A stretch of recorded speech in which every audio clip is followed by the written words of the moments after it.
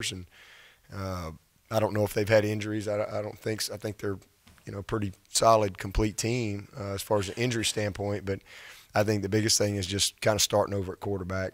Yeah, but Bobby's a great football coach. I mean, I was really concerned coming into this game schematically of making sure that we had the right mindset defensively, because they can embarrass you if you're not locked in, because they know how to attack you. They're very well coordinated. They know what they're doing, and so, man, you better be dialed in and have the mindset, because they're a physical team and everything's built off the run. If they can get any type of run game going, then he can manipulate you big time with the boots and nakeds and the play action pass. Just proud of our guys. Yeah, go back to Tanner Muse. Last year, he seemed to get picked on from time to time. This year, it seems like he's really settled down back there and is found out where to place his feet and where to be. Can you speak on Tanner a little bit? Yeah, he's so much more confident. Last year he was a little bit of a cluer and a little nosy. And he was that guy that people would want to pick on because he wanted to kind of blow everything up and be in on every play, and so people would use that aggressiveness against him. But he's just become more disciplined, and he's just more knowledgeable. I mean, he plays more confident and fast because he sees it. He can anticipate what's coming because he's so prepped. He comes in every day on his own, studies extra tape. He's just a very committed guy to his preparation. And so he knows. I mean, defensive football is formation recognition, strategic situation, what comes off of it. And so he gets it, and that's the biggest thing. And then as he's had some success, last year I guess he was a first-year starter for us. So, guys get better. If you got talent, you get a lot better. And he certainly has talent, and his awareness and everything else has just improved tremendously. Special moment for you and Will on the sideline after he scored that touchdown. He nearly had one in Tallahassee last week. What did you say to him, and how frustrating was that for him last week? Oh, shoot, he just kind of, he was frustrated, but it is what it is. You just go on the next play. That's football. But I was happy for him. Those guys, Tony made a good call, and it was well blocked. It looked like a pretty good run in there, but his teammates, the biggest thing for me is just seeing his teammates happy for him, because they all know Will's a grinder, man. He's had a great camp and has worked really hard. So good to see him be rewarded with that, and that was a pretty cool moment, as a dad too, to just kind of see him out there. And then he got jacked up on the punt return. I think he got a penalty on that.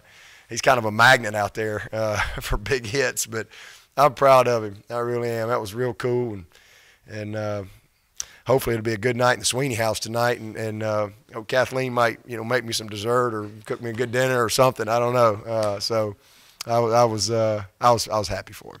You spoke about Mitch's record. What does someone like Mitch, who maybe doesn't get all the fanfare, all the attention, what does he mean to this team and this program? He's the model of consistency. I mean, really. I mean, he's just such a great example. He's a very quiet leader. He does not say a whole lot, and really never has. But he's got a great personality. But on the football field, he is so competitive and so consistent. You're talking about a kid that has started at left tackle since he was a true freshman and been in 3 playoff games. He's played Alabama 3 times. He's been in 2 national championship games, and he's always there. He's always there. You can just kind of count on him. And he practices the right way. He's always prepared. He's an excellent student. I mean, he's everything that you want a guy to exemplify in our program. And so it's really, again, cool to see his teammates so happy for him, because they know who Mitch is and how consistent he's been. So that was a really cool thing to see him accomplish that. And I think he's maybe he needs one more game to be the all-time starter in school history. He's already got it for a position player, but I think Catanzaro started 52 games, so he needs one more game to get that done. Coach, with this win in the books, you guys have now won your last 4 games on average about 51 points. Yet you have said the last few weeks, Tuesdays, Saturdays, and then the players have been saying too that there's still potential, there's still room for growth. How much more growth is there that you see in this group compared to where they've already come this season? Well, there's a lot. I mean, the first half, I mean, that first punt, we don't line up right. I mean, and those are the things that can cost you when the scoreboard's a little tighter. Those are things you control. And we got a receiver that's not on the line of scrimmage, and so we had just gotten a first down. And so now it's 2nd and 9, 3rd and 9. Now you got a punt, and you give them good field position. You get a guy ejected because we get a targeting call, and so none of that had to happen if we just do the little thing right. And so little things lead to big things, and so it's just details, and being fanatical about that, having a process. When you step on the field, and you don't get out of that.